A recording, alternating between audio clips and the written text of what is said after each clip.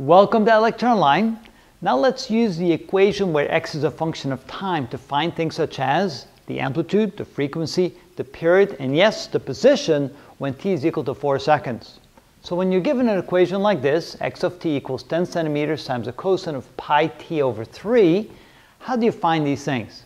Well, right away you should take the equation in general and say that x as a function of time is equal to the amplitude times the cosine of omega t. Now we can see that a, the amplitude, is equal to 10 centimeters, and that omega is equal to pi divided by 3. Now somehow we have to find the frequency and the period from omega, and we'll do that in just a moment. So starting out with the amplitude, we can see that the amplitude is equal to 10 centimeters simply by inspection. Now we can also see that omega is equal to pi divided by 3. Now of course omega is the radial frequency, so how do we find the frequency of oscillation? Omega is equal to 2 pi f, which means that f is equal to omega divided by 2 pi, and since omega is equal to pi divided by 3, this is equal to pi divided by 3 divided by 2 pi. The pi's cancel out, and we end up with 1 divided by 6. Now the units for frequency is oscillations per second, so it's hertz. Oscillations per second are hertz, or 1 over second.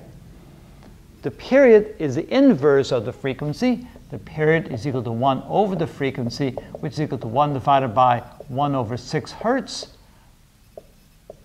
which is equal to 1 divided by 1 over 6 per second. And when we divide by 1 over 6, that's the same as multiplying times the inverse. This ends up being 6 seconds. And finally, now we're supposed to find the position as a function of time when the time is equal to 4 seconds. So x, when t is equal to 4, is equal to 10 centimeters times the cosine of pi times time, which is times 4 seconds, divided by 3. Now we need a calculator, and remember, when we calculate something like this, the angle here is in radians, so your calculator needs to be in radian mode. So we have pi times 4 divided by 3. And now I take the cosine of that, and it's minus 0.5. 0.5, therefore we see that x must be equal to minus 5 centimeters. What about the minus? Well, it turns out that the object will be moving back and forth across the equilibrium point from maximum amplitude on one side being positive to amplitude on the other side being negative. So it could easily be a minus 5 centimeters instead of a plus 5 centimeters.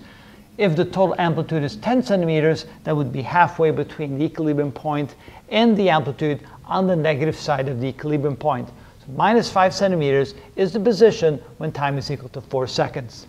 And that's how we do that.